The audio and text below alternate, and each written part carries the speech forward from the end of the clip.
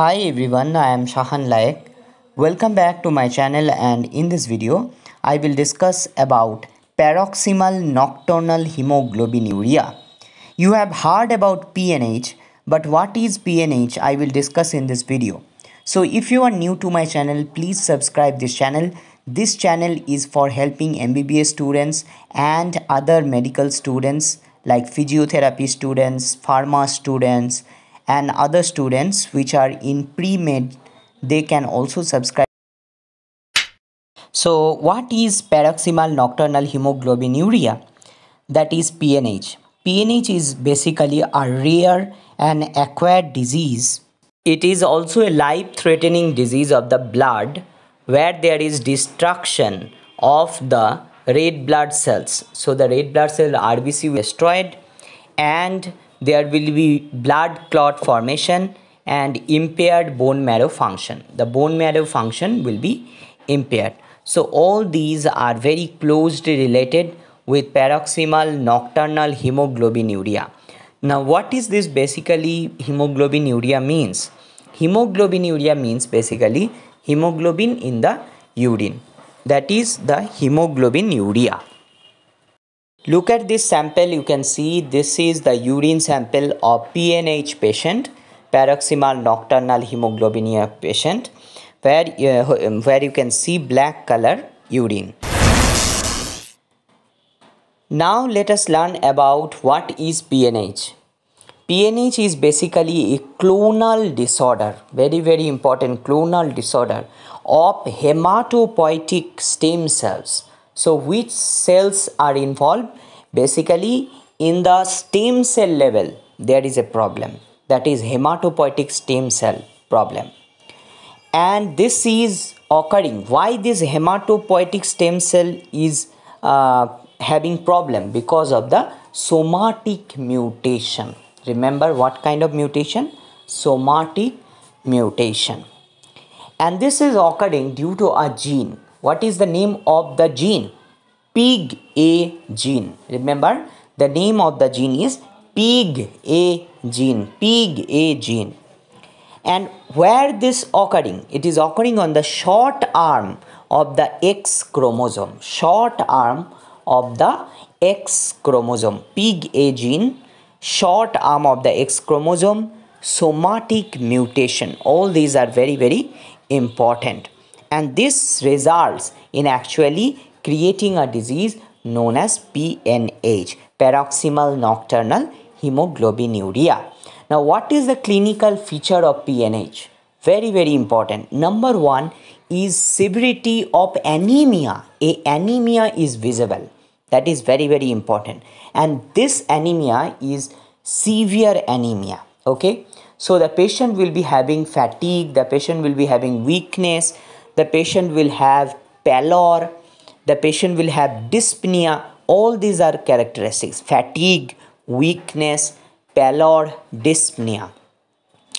Second very important clinical feature is the dark urine. The patient will have dark color urine, and this dark color urine will be there in the patient in the morning. So morning when the patient collects the urine sample, they will have dark color urine. Now paroxysmal, what is the meaning of the term paroxysmal? Paroxysmal means on awakening. When the patient is awakened, when the patient wake up, at that time in the morning, I told you, that is paroxysmal. Now very important characteristics of this PNH is splenomegaly, but splenomegaly is not seen in all the PNH patients. Some patients shows the splenomegaly. Other characteristics can be venous thrombosis, and this thrombosis occurs in different veins like hepatic vein, portal vein, splenic vein, mesenteric vein, or DIC. DIC, you know, that is also a kind of thrombosis in different veins.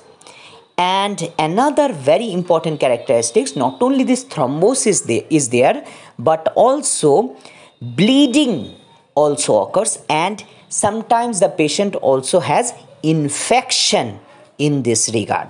So always remember splenomegaly in some patient, venous thrombosis. This is very, very common in different veins, and sometimes DIC, and sometimes major bleeding or infection is the characteristics.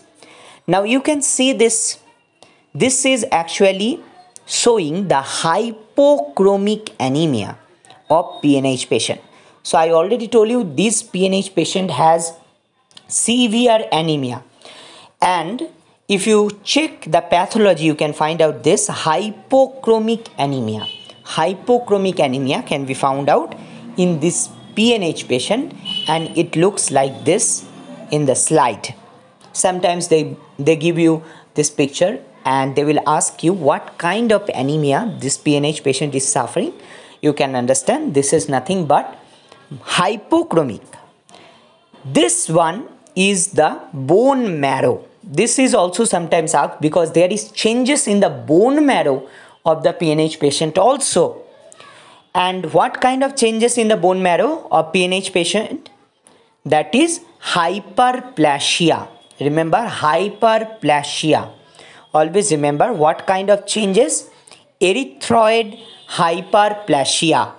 Remember, erythroid hyperplasia, mainly hyperplasia, remember, of the bone marrow of the PNH patient. Always remember this because sometimes they give you picture.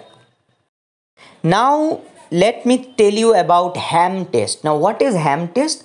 Ham test is also very, very famous for identifying PNH. If the PNH is there or not, you can understand with the help of Ham test. Ham's test. Now Ham's test, what is done? Basically the patient's red cell suspension is there. Along with the patient red cell suspension, a mixture mixed with fresh complement. So or the patient's serum is mixed. Either complements are mixed or the serum is mixed with the red cell suspension. And when this mixed together, they actually you can find lysis, or sometimes you do not find lysis. When there is lysis, that means it is PNH, and when there is no lysis, that means it is not a PNH. Very simple. So this you have to remember. Ham test, sometimes they ask you in NEET PG also. They asked one time that Ham's test is for, remember, it is for PNH. So they do not ask you the procedure because it is not required so much in undergraduate level, but you have to understand Ham test. Another is the sugar water test. Very, very important. At least remember the name of the test, because they ask you from the name of the test, like Ham's test, sugar water test. These are for PNH. Remember, sugar water test. What is sugar water test? We generally take sugar, that means sucrose, and we take red cell suspension from the patient, and we take control serum. Okay, so these when mixed together, sucrose, red cell suspension and serum, when they mix together in the room temperature 1 hour, either you will get hemolysis or you get no hemolysis. If there is hemolysis, that means it is PNH. Okay, when the lysis is more than 5%, basically hemolysis, then it is PNH. And if there is no hemolysis, then we can easily exclude that this is not a PNH. So this is another method where we can understand if the patient has PNH or not. Remember the test name. This is very, very important. Sugar water test. Remember, sugar water test.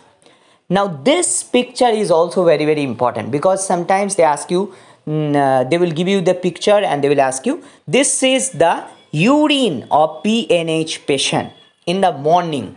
So you can see how blackish coloration of the urine has occurred. Blackish colored urine.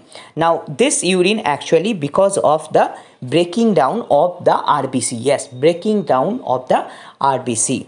And you can get this kind of blackish colored urine in the morning, and that is why it is known as paroxymal nocturnal hemoglobinuria. Paroxymal means on awakening, the patient wake up in the morning, and in the morning you will get this kind of urine. and nocturnal in the night, and hemoglobinuria, that means hemoglobin in the urine, hemoglobinuria, hemoglobin in the urine. So you will get this blackish coloration. So this is the end of this video. If you like this video, make a thumbs up and please subscribe this channel, because this channel contains so many free videos on medicine, on pathology, best medical videos. All these are playlist. If you go to the playlist of this channel, you can find out so many videos on medicine, on pathology. I'm definitely telling you, if you are a medical student, MBBS student, first year, second year, third year, fourth year, if you are studying for NEET PG, if you are FMG student, please subscribe this channel. Please subscribe. It will help you.